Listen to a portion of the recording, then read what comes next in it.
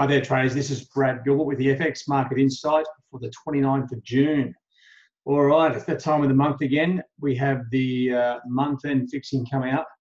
Just having a look at the major currency pairs, see what's going on. I mean, it's been one of those weird, eerie sort of weeks. We have seen a few moves up and down, but it's been sort of the start of the week, like Euro was slightly climbing, and then the rest of the week it's sort of slowly fallen. Sterling's had a bit more of a progressive move to the downside. A little bit of choppy trading activity around 131, the figure yesterday. But you know what? There's a little bit of cash in that first spike down on that stop loss run. The Aussie just dribbling lower with the its correlating buddies there, the Euro, Sterling, and Kiwi. And the Kiwi as well, just slowly drifting lower. Once again, a little bit of choppy price action around that support line around 68, the figure, making it a little bit hard. Now, dollar yen continues to sort of gyrate. I mean, I can't see any sort of clear trading on dollar yen just at the moment. It just doesn't seem to be doing a hell of a lot. US 10 years, which is the orange line here, starting to sort of make a little bit of a headwind. It's been just dribbling off the last sort of week or so. Now, dollar CAD. Now look at oil. Oil is down at 73 bucks. That's the green bars there. Dollar CAD's making an effort to try and re-correlate with oil. It will at some stage. So I'm expecting, you know, I know it's in the middle of nowhere, but I'm expecting a move, a couple 100-point move down, right? And this is where today's Canadian GDP numbers may come into play. So that's the overall picture on the majors. Okay, so we're starting to get a bit of love on the whole.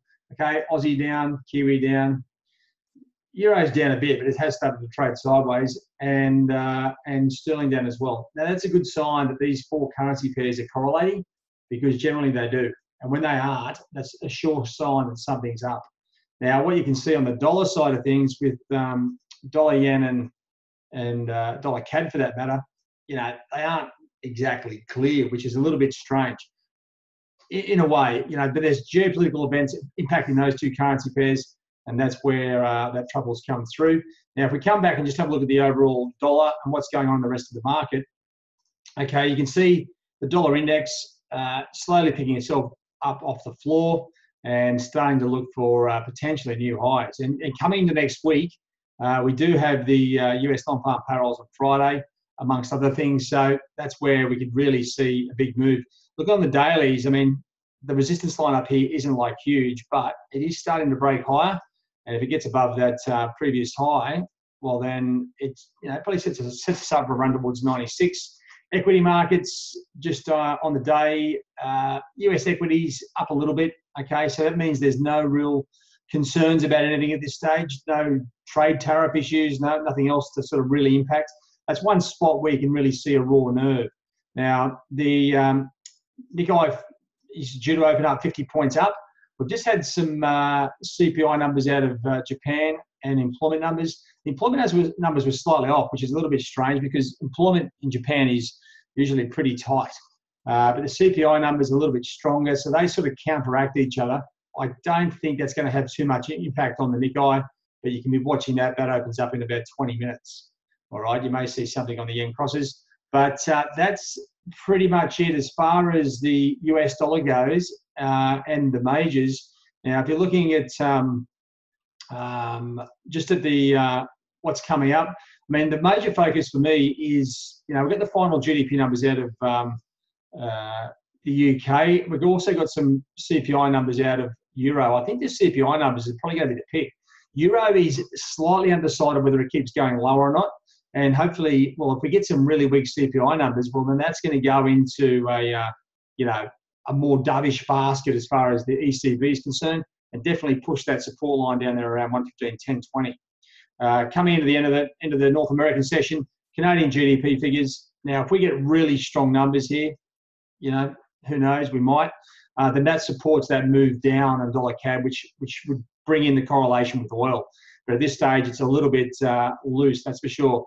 Now, trading conditions, they aren't bad, but just be aware it's month-end fixing, okay? And not only just variables on the stock market's moves, you can always, various companies or fund managers have various fixing requirements, and that can create, especially around that 2 to 3 p.m., I think they've made it a little bit looser. London time. You know, in my day when I was trading in London, the fix on Fridays or the fix on the Monday was, you know, somewhere around 2 and 3 p.m. Now, because of all that LIBOR action a few years ago, they've opened up the door a bit to be, you know, a couple of days before or even throughout the day. So just be aware it's month-end fix. It'd be good to get rid of this week in particular, which has been a real sort of slow drag. Now, just actually on that, I was just going to show there's a few other potential opportunities on some of these majors. So I've covered the major data there for the funded traders, what they need to be aware of. But if you come back down here, there's some housing credit numbers in Australia which may be worth a look at. Okay, Aussie is moving technically down, so that would be a good thing. You got some, you know, retail sales numbers, employment numbers out of Germany. They're always worth a bit of a look. Of course, you got the high impacting UK GDP numbers. Check out as I said, the inflation numbers, the flash numbers, the early numbers for inflation in the Eurozone. That will be very important for the next potential move. And then as you come into that North American session, there's another, it should be reasonably lively because there's a couple of good releases here that are coming out. You've got the consumption numbers. Now, they are definitely worth a look. You've got the Canadian GDP figures, and don't forget the University of Michigan sentiment numbers there as well. It is the final numbers. Okay, so usually the final numbers are much more refined, but if there is variance there, then we may see something move on the dollar. Don't forget the dollar sort of sentiment at the moment is upwards. So the best, easiest trade is strong US numbers.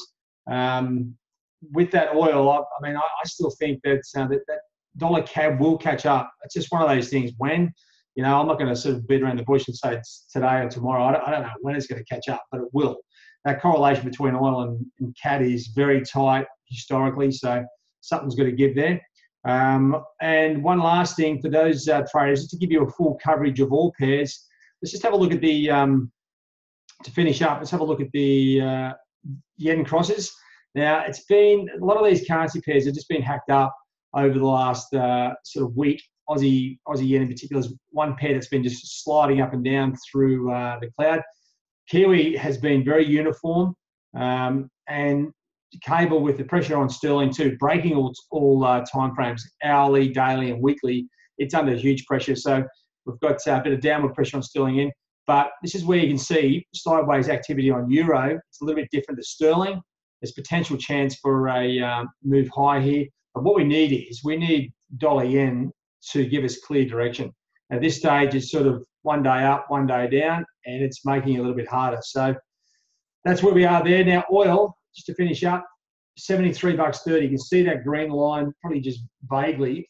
CAD yen, the perfect or the clear oil trade is starting to move higher, but don't beat yourself up. I mean, this has by no means been an easy trade. Check out the price action here. It's been quite dreadful. Okay, so it's all about timing and a bit of luck. But the yen crosses at this stage, you know, dollar yen doesn't really, to me, have super clear direction.